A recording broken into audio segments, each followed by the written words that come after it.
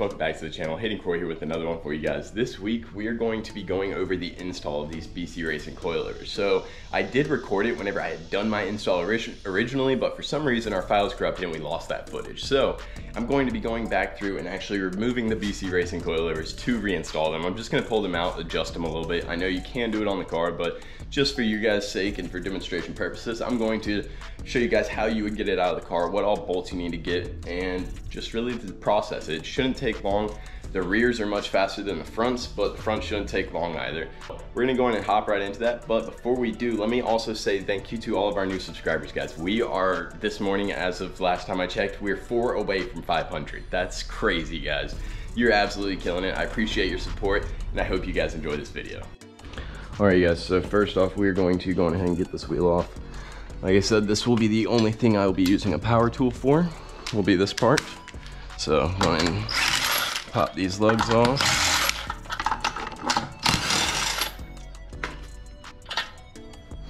All right, there's the wheel. Now we are looking in here. As you guys can see, we do have our BC Racing coilover up there. What we are going to start with will be these end links. There's one down here and one up here. So we got that part off. Now we need to get up here to our sway bar end links. So this is going to be a 19 as for the aftermarket one. I believe it's an 18 for the OEM. So we got that front end link, or top end link loose now. Going ahead and remove this bolt entirely. There's one end link bolt down. Now we got this one right here. Let's see if we can get it all in there. There it is. So, there it is. Got her loose. So, like I said, guys, you guys can do this with hand tools. You do not need power tools for this. There we go. I think that's close. Yep. Finger tight. Caught it back here. It's all good. Oh, come on now. There it goes. So, end link is ready to come out. The end link can be a pain sometimes as far as actually getting it out. My OEM one, I was able to get it out on the passenger side. On this side, I'm pretty sure I ended up cutting it off because you can't reuse the OEM end links anyways. But we got that loosened up. We're gonna go ahead and loosen up our spreader bolt right here. And hopefully that gives us a little bit extra room. So for this one, you'll need one of these bad boys. I forget which size it is. It might be this one. 16 maybe? Nope, that's a little bit big. So this one right here, then a 14. I don't even know what these are. I think they're called like triple squares. You need a set of these. M14s is the size that you'll need. It's a 1/4 inch driver off of it. So I don't have a 1/4 inch over here. Let me grab an extension real fast. We have this now. We're going to use this wrench. This is actually a Newton meter wrench, but it'll be fine. Yep, that's an 18. All right, guys, so go ahead and slap that on there. Got it on loosen, and now, all right, oops. Gotta work this spreader bolt out.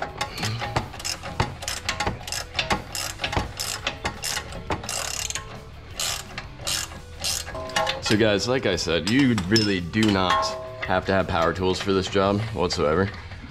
All I have is a little Ryobi impact drill, and it gets the job done.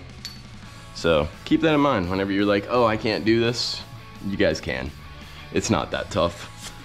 The bolts that you need to remove will be your end link right here, your end link bolt right here, okay? And then your spreader bolt right through here, okay? Once you have that done, you will need your spreader tool, this right here. I'm sure you guys probably have all heard of this or seen this before. It's like $5 on Amazon. Just pick yourself one up, type in strut spreader tool, and it will pull up. So this will actually go right into the back of this. And there's a slot back here where it sits in. So you guys can see it's sitting in this slot where your spreader bolt goes through. And all it does, you sit in there and you turn it to the side with a ratchet, and it will automatically widen this up and it'll fall right off. So it'll only drop to a certain point because of all of this suspension down here, guys, okay? That being said, what you can do is you will grab a 2x4, you'll set it straight in here like this, and you will ram it into the bottom hat of where the spring sets on the stock strut, and you will compress this string, all right? Or spring. And whenever you do that, you compress it to a point to where you can tap this knuckle and it'll drop off. You'll give it this enough height to where this can drop to its max low and be completely separated from here. At that point, you can pull out these 3 bolts up here and going ahead and pull out the entire strut, slip in the other one, and there you go. Guys, I'm not gonna go any farther than this just because I am having troubles with these end links and I don't wanna damage them because I don't have replacements for these. But with your OEM ones, if you can't get them out and you're having an issue like this, you can literally cut them in half. You cannot reuse your OEM end links with your coilovers, so don't try and save them if you don't have to, or if it's giving you trouble, just get rid of them. It won't be an issue. That's it for the front. It is literally 1, 2, 3, 4, 5, 6 bolts if you do not drop the axles. If you decide to drop the axles, I don't know if you guys can see up in there, but you have 1, 2, 3, 4, 5, 6 bolts on each axle. So in total, you'd have to take off an extra 12 bolts, double the amount of bolts per side. So if I were you, I'd definitely go for the 2x4 method. I know I slipped in a little time lapse of it into the last video where we talked about these coilovers, so that you guys could kind of get an idea, but I wanted to show you a little bit more in depth for those people that are looking to tackle this job on their own. That's as far as we're gonna go, as I said, but we are going to actually raise this up a little bit while we are in here. That was the purpose of going ahead and disassembling this. I was just simply going to remove it just to show you guys what it looked like. But since we're having trouble with those end links right now, we're not going to be doing that. So we will slide the spreader bolt right back in here. Going ahead, get that started threading, and then we will cinch it right up. Make sure it's nice and tight. Boom, boom, boom, boom, boom.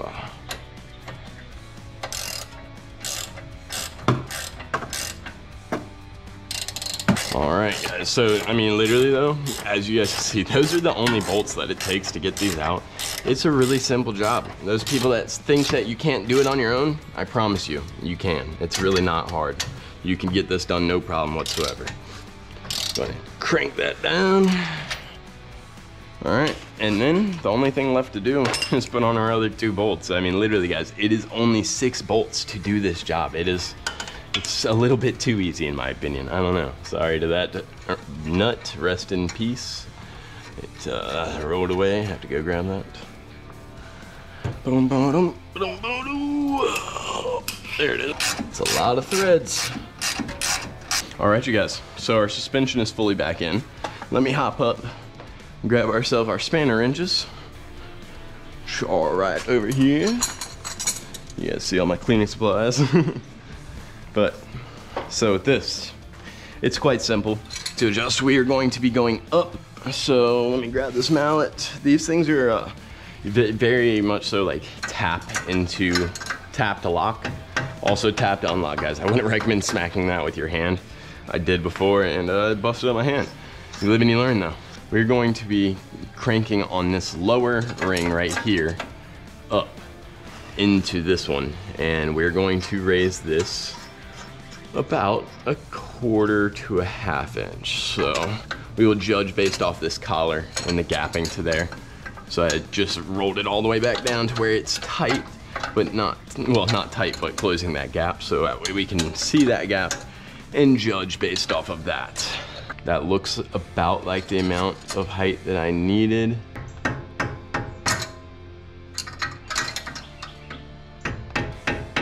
Locked in. So that right there, guys, is how you adjust your coilovers. It's really quite simple. I wouldn't necessarily adjust your preload on your springs unless you really know what you're doing or you have someone's help that knows what they're doing. I mean, if you really wanted, you could full send and just try some things out. I wouldn't recommend doing it, but if that's what you want to do, go for it, guys. You know what I'm saying? Nonetheless, that is all you have to do to adjust your coilovers. It's quite simple, guys. You don't have to remove them or anything like that. It's all just right there, you know? You take off your wheel and you have access to everything. So I do have modified fender liners. As you guys can see, I have them up front blocking all my electronics. I don't necessarily have them in the back, but that's to each their own, you know what I'm saying? I as you guys can see, it eating away at my fender liner a decent bit already, just because of the size tire that I was running. I was eating away on it whenever I was on my lowering springs. We went ahead, switched that out, or changed it up a little bit, just trimmed it, adjusted it to where it covers our electronics and don't have it in any of the bullcrap areas we don't need it. So that being said, guys, we are going to go ahead, throw back on this wheel, hop over to the passenger rear side and show you guys how to do the rear coilovers. All right, guys, so here we are looking at the rears. So in the rear, obviously you will need to remove your fender liner, okay? This is quite simple. It's all the little T20 or T25. I think it's a T20. Just pull all these right out. That will be quick and easy. Then what you will need to do is you will have to remove 1, 2, and 3. Those 3 bolts. 1, 2, 3. Those 3, and then there's 2 up here at the top of your strut. So you will remove all 3 of those, okay? You wanna work your way from the back to the front, and then you will remove your spring first, and then your strut, and whenever you go back to install, you will put in your spring first, and then this bolt, and then your strut, and then this bolt, and then this bolt. You need to work in that order, otherwise it will not fit in there, okay? Up here is just 2 simple bolts, as well as, you guys might be able to see this little drain tube right here. You have whatever canister it is over here, okay? Over here, don't know if you guys can see, but there's 1 screw right here, okay? If you remove that bolt, you can grab that canister, lift it up, and pull towards yourself. It'll come right out. It might feel like it's gonna break, it won't break, don't worry. You can pull that right out, and then that will give you access to these 2 screws up here, guys. That is all you have to do, is just get to these 2 screws, 1, 2, 3, and 4. So you have 6 screws on the rears on this side. You have 5 screws on that side, because that side does not have this little thing behind here, all right? So that being said, I'm actually not going to completely remove these just for time's sake, guys, but I will be going ahead and adjusting these just a little bit to raise them up. Let's go on ahead and do that. To adjust this back, you only obviously have this 1 lock collar, and then you have 2 over here. I will just be adjusting my strut from max low, which is right there, okay? That's the maximum low right there. We're going to raise a 1/4 inch. So going ahead and start turning. Looks like we have hit our max right there that we're going to move for right now. So going ahead and crank that back down. This side literally needed to be adjusted 1/4 inch to a hair. I mean, literally like nothing, guys. This side was barely scraping, but it was scraping. I think we've actually got it adjusted just enough to where we aren't gonna have to worry about this anymore. I was scraping on, I wanna say it was fender liner. It doesn't seem like I was scraping on body at all. Guys, that is it for the rear coilovers. It's literally 1, 2, 3 bolts, 2 up front, and if you're on the passenger side, 1 more extra. It's quite simple. Once again, these are the standard BC series coilover, or BC BR series. No special variants or anything, no extreme low, no swift springs. And this is how low they sit. I mean, you guys saw it was completely compressed before, and now it's not, but it's probably not gonna be much higher. I just wanted to match that side. They were so close, but for some reason, this little tab was scraping on this side and not that one. So we moved it up an 1/8 inch or so. Hopefully that's enough. Let's go ahead and get this wheel thrown back on, take it for a little drive, see how she feels, let you guys know. All right, guys, so we are out just doing a little test drive right now, and everything feels great. We did a little bit of adjustments. We will probably still have to raise that rear passenger side about another 1/8 of an inch just to stop it from scraping, but we are done scraping up front, and that is awesome. So we are getting there, just continuing to dial these in. And let me mention earlier, I know that in the beginning of this video I said that I was going to be doing a full install on these coilovers. The reason I didn't do that, and it kind of slipped my mind in the intro, is that I've already had my alignment done, guys. I don't want to have to go out and get another alignment done. So we did not completely remove the coilovers, but we did go through and in depth show you guys which screws to use. So hopefully that was helpful for some of you guys that may be trying to attempt the coilover install on yourself or on your own, and hopefully you guys find it helpful. But nonetheless, right now we are going to just do a little bit of driving, you know, just testing out these coilovers. Everything feels good. We did soften up the front down to the 25 out of 30 heavy on harding or damping or whatever. We toned it down some up front just to be able to try and get a little bit more grip up front, you know. But either way, I think it has done great. We, as I said, we'll still have to adjust the rear just a little bit.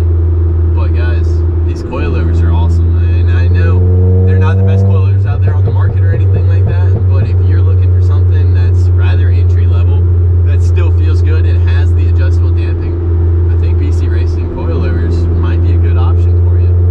But either way, I'm gonna stop talking and we'll get some driving in.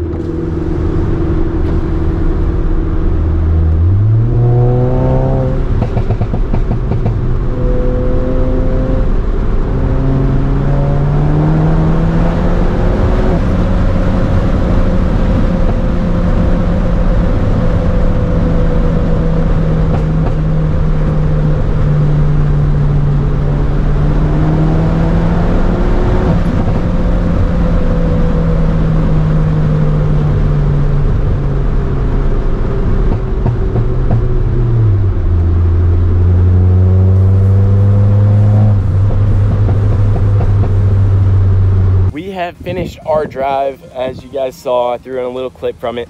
Guys, the coilovers feel great.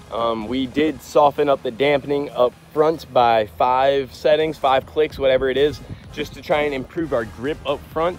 And in the rear, guys, we will still have to adjust that rear passenger side just a little bit more. We're still scraping just a tad, but guys, it feels great. I mean, we took some windy roads on the way out here. It feels really good. Nice and tight all the way through, no weird noises, nothing like that. So if you guys have been considering tackling this job and just haven't done it yet because you're not confident in yourself or in your skill, guys, go ahead and do it. It's really, really simple. As I said, it's only 6 bolts per side, per wheel, really. So unless you guys decide to drop your axle, which will add on an extra 12 bolts in total, which I don't think you guys will do after seeing what I've done, you will be able to go on ahead and get these out, no problem. It will only take you probably an afternoon. I'd say you could get the rears done in under 45 minutes for both sides, and then the fronts will probably take you about an hour each, just because it's a bit more technical. But either way, I hope that you guys enjoyed this video. I hope that you found it helpful. If you did, make sure you smash that subscribe button, hit the like button, guys. We're only 4 subscribers away from 500. I can't believe it, but I hope that you guys continue to enjoy these videos, continue to subscribe, and continue to help grow this channel, guys. Our next goal is going to be 1,000 subscribers, and I know that we can get there. So thank you guys for tuning in, and I'll see you next week.